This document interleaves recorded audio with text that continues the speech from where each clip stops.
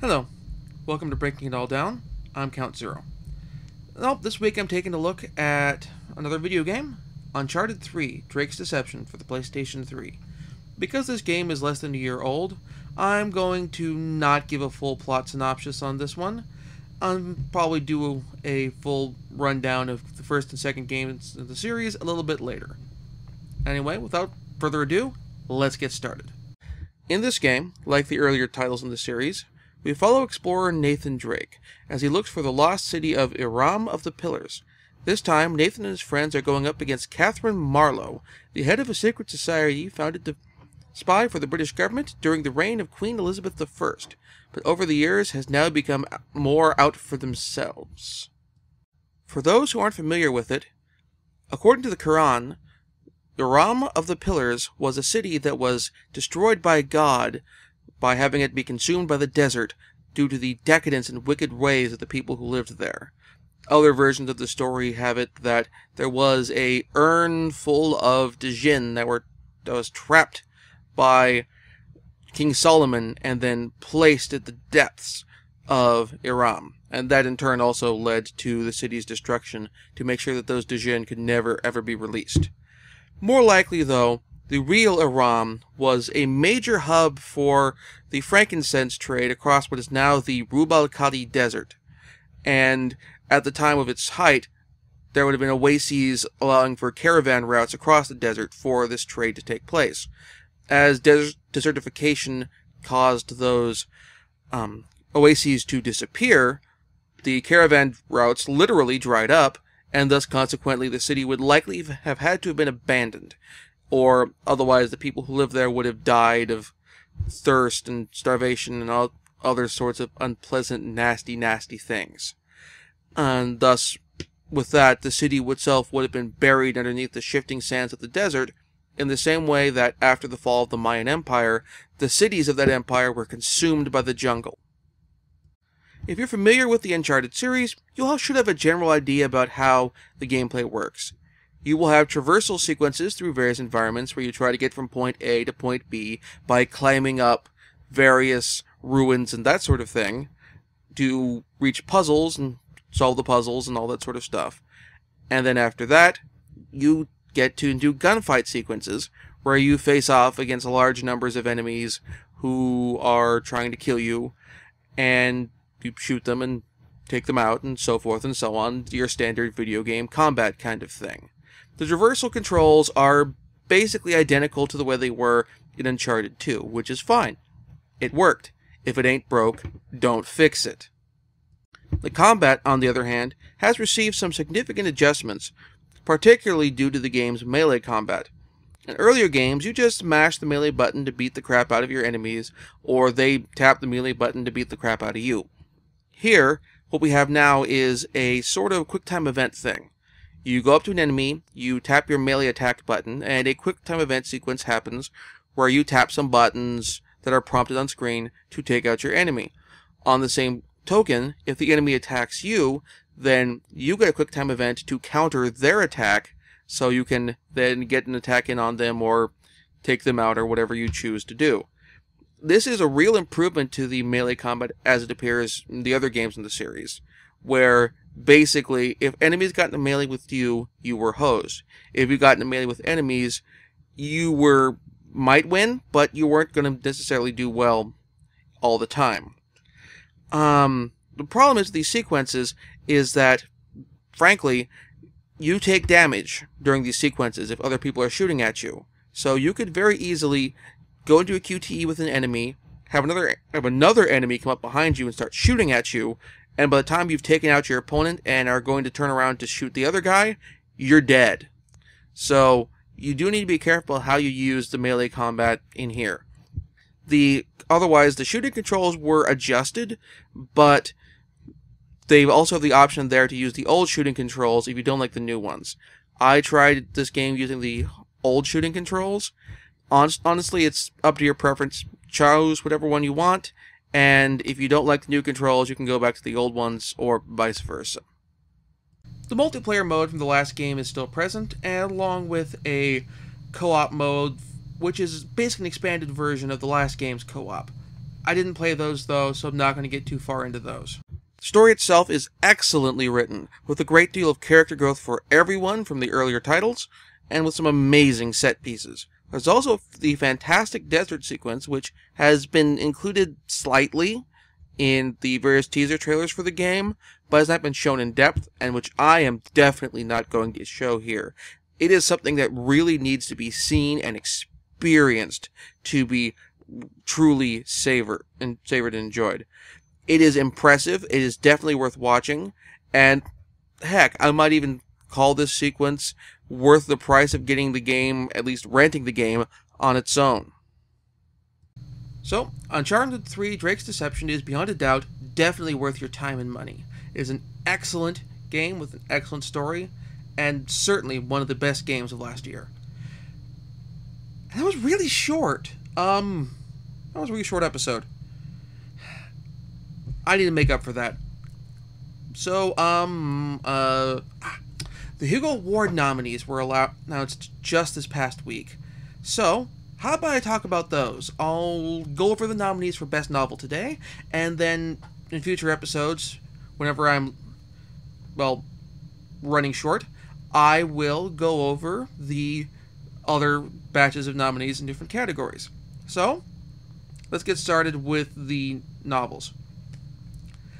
There's surprisingly several fantasy novels in the Best Novels category this year. Honestly, I'm not the biggest fan of putting fantasy, well, books in the Hugo Awards, because the Hugo Awards, they're science fiction.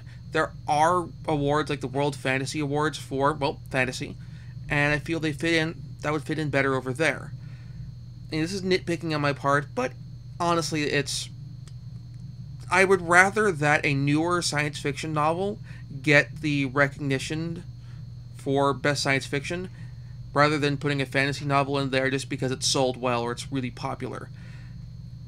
This brings me to the latest novel in the Game of Thrones series, Dance with Dragons, being nominated here. This is a series where it is definitely fantasy. There are no science fiction elements here. It's not that any magic here is sufficiently advanced technology or anything like that. It is all fantasy all the time. I mean, I don't know if this was a bad year for science fiction novels or something, but there had to have been something else to put. There just would have to be something else to put in the spot rather than just this. Something, anything, just pick something else. I mean, you can have fantasy with science fiction elements. Jack Vance's Dying Earth series is post-apocalyptic, and The 100,000 Kingdoms, which I reviewed earlier and which was nominated last year, kind of split the difference, where yes, it was fantasy, but they didn't explain it, and there was the distinct possibility that the magic of the setting was in fact actually sufficiently advanced technology. They didn't explain, but they didn't need to. It kept things interesting. The other fantasy novel here that's been nominated is Among Others by Joe Walton. And this one's a little weirder in the sense that it's sort of urban fantasy-ish, but the plot involves science fiction fandom. So I'm going to be on the fence on this. This book is on my to-read list, and I will check this out, try to get to it before the Hugo Awards this time, but we'll see how heavily fantasy this is, or if there is enough science fiction here to make me feel, okay, this fits. So outside of that, the other 3 books out of the 5 for this year's category are more solidly science fiction, but 2 of them aren't my cup of tea. First is Embassy Town by China Miéville. I can never pronounce his name right. Miéville and I kind of have, I don't want to say a love-hate relationship, but Miéville is very, very good at crafting well-written, characters who you really empathize with, and you like, and you come to love. And then Mevely takes those characters and carefully, slowly, deliberately beats them to death until, as a reader, you're crying out, well... Stop! Stop! He's already dead!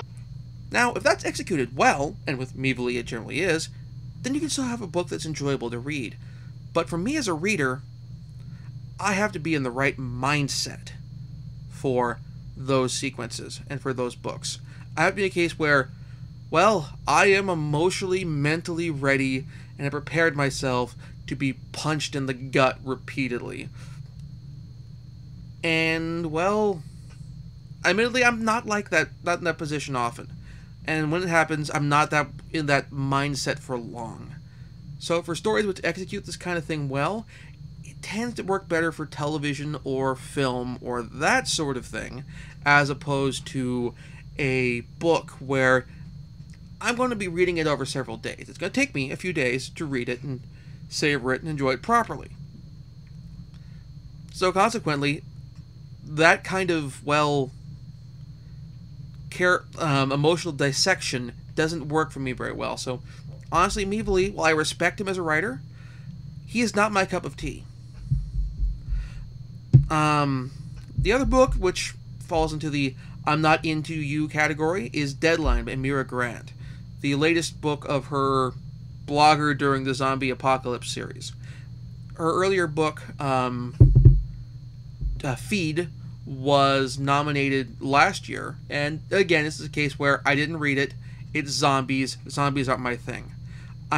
I'll go in for a Resident Evil game and shoot some zombies in the head and maybe play some Left 4 Dead, but that's basically the most of my zombie stuff that I'm into anymore. I'm just kind of done, pretty much, with zombies. Nothing personal against Mira Grant. If she writes something that doesn't have zombies in it, I will read it, and I may enjoy it. But as far as the Feed series goes, I'm out. This leaves Leviathan Wakes by James S.A. Corey, which is also on my to-read list. In fact, it was entered on my to-read list as soon as the book basically came out.